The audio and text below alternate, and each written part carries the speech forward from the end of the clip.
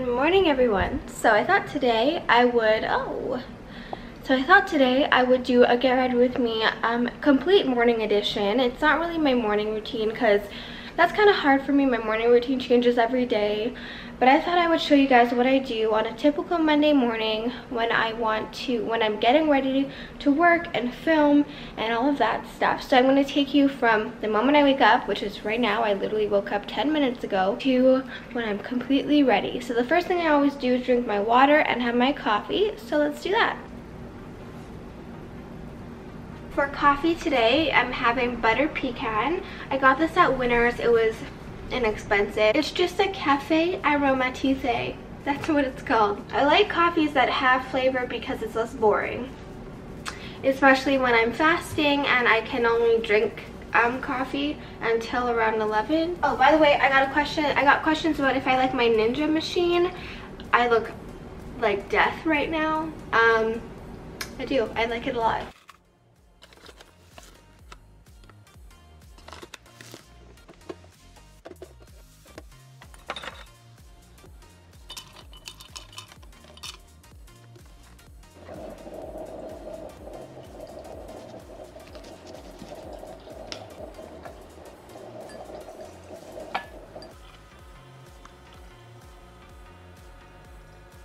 After that, and while I drink my coffee, I clean up the house. So I am going to sweep today. Actually, I'm going to vacuum and mop the floor.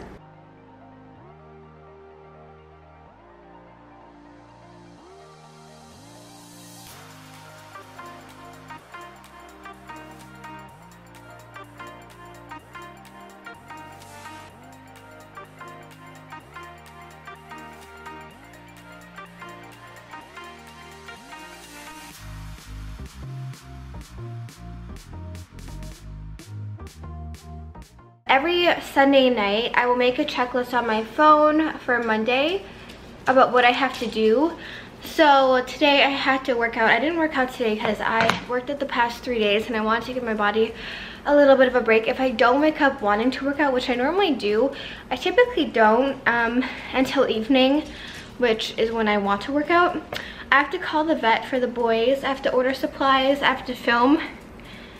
I have to potentially film another video if I get what I want in the mail, edit and upload, and then go to UPS.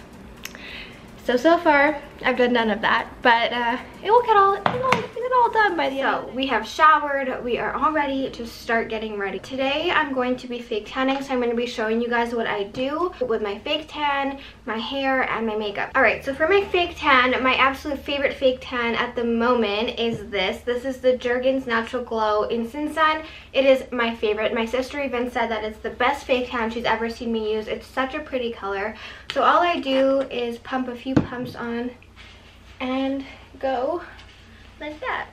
And it makes you look so bronzy, but so natural. It's incredible. I love this stuff. It has like a really nice undertone where it's really believable. When you leave it on, it's really hydrating. I left it on overnight and the next day my skin looked like it was glowing. And when it develops, you don't even really have to wash it off if you have something to do because it's a really pretty color. So I do that twice a week. I like tanning twice a week to keep up the color. Okay, so for my hair, I really should be washing it because this is third or fourth day hair, but I just could not be bothered. So I'm taking it out of the bun. I'm going to show you guys how I curl it. I'm not going to show the whole thing because that would take pretty long. This is from Duval, and I just go about brushing it out.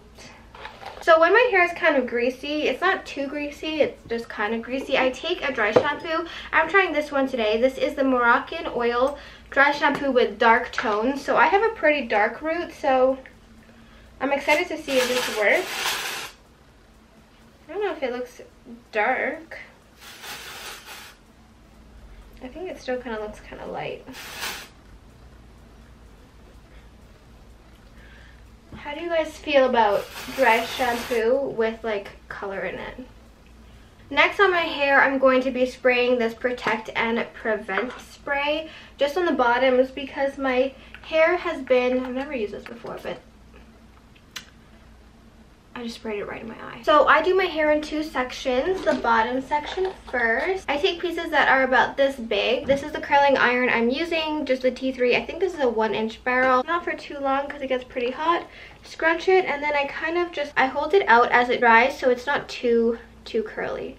That was a little bit of a small piece. I tend to take different sized chunks. I find that that gives you a very natural curled look. And every so often I do switch up the way the curl goes, but most of the time I do it away from my head. I just like how those curls look. So that's kind of what I do. It's nothing revolutionary, super simple. So I'm going to finish up the rest of my head because I literally do this all over my head, and then I'll meet you back here for my makeup. Started on my face right now. I have the Summer Fridays Jet Lag Mask. Love it. Now I'm putting on the Debronzi Anti-Pollution Sunshine Serum. I lied. Now I'm putting on the Umbra Sheer Physical Daily Defense, the sunscreen I use every day. I've been trying to use it every day. Unless I'm going out at like night, obviously. Unless I know I'm taking a lot of pictures, I'll skip out on this, but it's also really moisturizing, so I do like that. Now I'm taking the Umbra Anti-Pollution. I take about 1.5 pumps of this just because watch how magical this stuff is. It is literally magic in a tube. I put this on for the gym and it's like a magic spell. If you don't need a lot of coverage or you're going to the gym and your face is paler than your body because you fake tan and you don't tan your face, this is perfect. So this is honestly what I do to go to the gym, but we're not going to the gym, so let me show you guys my hair. I hate what my hair looks like when I'm doing my makeup. Alrighty, for my foundation, I'm mixing the Clinique Beyond Perfecting, which is my Holy Grail foundation, with the Face and Body from MAC. This is in C4. This is in number 8 Golden Neutral. On my lips, I'm putting the Fresh Sugar Coconut Hydrating thingy. It smells so good. I don't like the look of like dry, crusty lips. I mean, who does? And I'm going in with my Artis Oval 8 brush to blend that in. The Face and Body makes it a lot more lightweight. Yesterday I mixed it with the NARS foundation and it was really nice too. Alright, so recently I've been doing something a little bit different. I've been contouring before I conceal, so I'm going in with the Quickie Contour Stick from Benefit, and I've been really enjoying this contour stick. That's not right. And I blend that in with my Beauty Blender / Real Technique sponge because these are just as good. I was burning my mitt with my curling iron. It looks a little bit cleaner when I go in with my concealer after, rather than going in with this after. I find the lines can look kind of muddy or not as perfect as I like. I think today I'm going to go in with the Laura Mercier Flawless Fusion. This is in the color 2W. I have a love-hate relationship with this item. Sometimes I like it, sometimes I hate it. I think I like it more when I go in and blend it right away, so I'm going to go in and just blend this out before I do the rest of my face, because then it doesn't have time to really dry and it sets where you blend it. Here you go, that looks pretty. The other eye, I bring it up to the sides of my nose too. Then I'm going to go in with the concealer and just kind of highlight with it and add my extra coverage. Next, I'm going to go in with my favorite powder. This is the Hourglass Veil powder. It's the only powder I've been using, and I don't really bake. I kind of just press it into my skin with my Beauty Blender, and it gives you like the most flawless looking skin of life. I don't know what they put in this powder, especially with this heat wave that's going on. You want to make sure you're nice and set. Setting it with your Beauty Blender also keeps it from being cakey. Next I do brows. This is the Anastasia Brow Definer in dark brown. And this I have to do close up, so I apologize that I literally just fill in the areas that need to be filled in because I do have my eyebrows microbladed.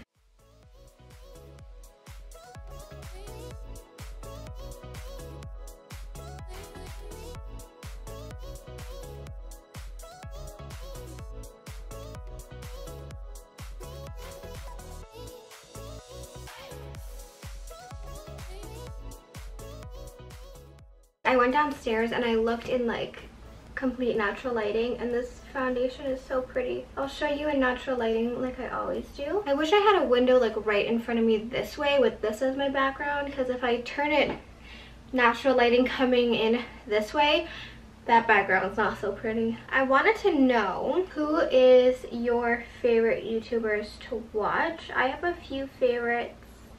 My favorite is obviously, well, I love watching my sister. Recently I've been obsessed with Sophie Chouette. She does like luxury videos, but her vlogs are really good. I love Alex and Michael. Their vlogs are my favorite. I love when they post. Jamie from Jamie Page Beauty, and Alana Davidson. I think those people have been like my go-to favorites at the moment. But I want to know, who are your favorite people to watch? When I'm working, I'm typically watching shows, which is another thing I wanted to ask you. What TV shows should I watch? Because I think Suits is coming back any day now. I think it was supposed to come back in July. I'm interested to see in how that is without Megan or the other guy. I don't even remember what his name was.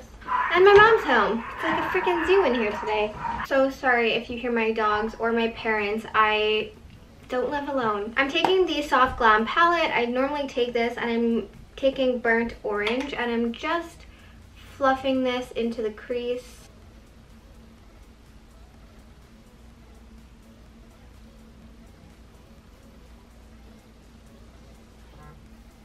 I wanted to give you guys an update on the cool sculpting. So the few days after, I definitely was swollen. I think it's finally kind of starting to go down, but it didn't help that I was also getting my period, so I was bloated from that. So I don't know if I was actually that swollen from the procedure or if I was bloated. I think it was a combination of both, but I was looking pregnant for like a few days. It was not a fun thing, honestly. It didn't bother me too much because, like, whatever, I knew that in the long run it was going to be worth it. I'm not in pain anymore. Like, it doesn't feel like that bruised kind of feeling. I was never bruised, but it felt like I had a bruise. I'm going in with this shade right here, which is Rustic, and I'm just blending that deep into the crease to give me some dimension. I love this palette. Once I put lashes on, I can't even see it, so I learned to stop really obsessing over it. I used to spend so much time on my eyeshadow, and now I'm like, you can't even see it when you put your lashes. I'm taking the first color, Burnt Orange, and just sweeping it all underneath my eye. I always have to have something under my eye. Going in with the color Bronze, mixed with a little Burnt Orange to make it a little bit more coppery, and I'm just applying that on my lid. I'm also going to go in with, you guessed it, the Bobbi Brown Rich Metals eyeshadow in Heat Ray. And then I'm going in with a little bit of the Rustic color, which was the dark brown we put in our crease. And I'm putting that on the outer edge of the bottom just to darken it up a little bit, make it look a little bit more sultry. And again, going with a little bit of orange soda mixed with Burnt Orange. I look like a raccoon right now, but we'll fix that. When you don't have lashes on, any eyeshadow look looks kind of insane, and I'm just blending that crease together. Recently, I've been really enjoying doing a really thin line on my upper lash line. So I just take a felt liner and I do a really thin line. Right, so I get a lot of questions about my lashes, so I thought I would show you guys how to go from this to this. And I'm not sure if you can really tell how much of a difference this is, but there's a few things that I do. So the first thing I do is I curl my lashes. I already did that. Then I go in with the Essence Get Big Lashes Triple Black, and I start by just kind of going in the outer corner like this. This is a really good mascara. You can use this on its own, but I like to layer my mascara and do different coats. So that's kind of how I get the biggest lashes. Then while that's drying, I go in with a brown black mascara and I put that on my bottom lashes. It's just less harsh, but still gives you that like dramatic look. Then I go in with my Better Than Sex mascara. This you can use either the Lash Paradise or whatever. I just have this, so this is what I use. And I do the same thing. I go on top and I really focus on the outer corner. I let that dry for a few seconds. Then I go back in with the Essence mascara and I just do a final coat. Okay, so to finish up my face, I'm going to go in with the Maybelline Fit Me powder. And I know I already said it, but this is really going to brighten up my face and all of that. So I take some on my beauty blender and I pounce that under my eyes. I really like doing this because it brightens it up, gives it an extra layer of coverage, and I kind of bounce that in my T-zone. This is going to keep me matte throughout the day. For my bronzer, I'm taking the Charlotte Tilbury Film Star Bronze and Glow. I'm very happy I hit pan on this product. I'm going in just with a angled brush. I'm picking quite a bit of that up, and I'm just going to blend that into the hollows of my cheek to contour and on my forehead. Then I'm taking a fluffy brush and I'm going in with the Luminous Bronze Light Bronzer from Hourglass, dusting it in and kind of going just on top of my cheeks. This is going to give me that really lit from within, like actual tan, as if I had been baking in the sun. I'm kind of messy with my bronzer, if you couldn't tell. I feel like you can't see the true color and it's pissing me off. Alright, so as promised, I was going to show you guys what my makeup looks like with natural lighting. I have to figure out a better setup with this makeup where it's like more natural lighting, because I can't do a complete artificial lighting. Like, you cannot see like where you're contouring or anything like that. I need my natural lighting. But anyways, this is what the makeup looks like finished. Completely natural lighting. Alright guys, so that is my hair, my makeup, my outfit. I hope you guys enjoyed that. Don't forget to hit that subscribe button and like this video. Turn on the bell notifications and all that. As usual, everything will be linked down below. Thank you guys so much for watching. I love you so much. And I will see you back here on Wednesday. I feel like I just completed a race.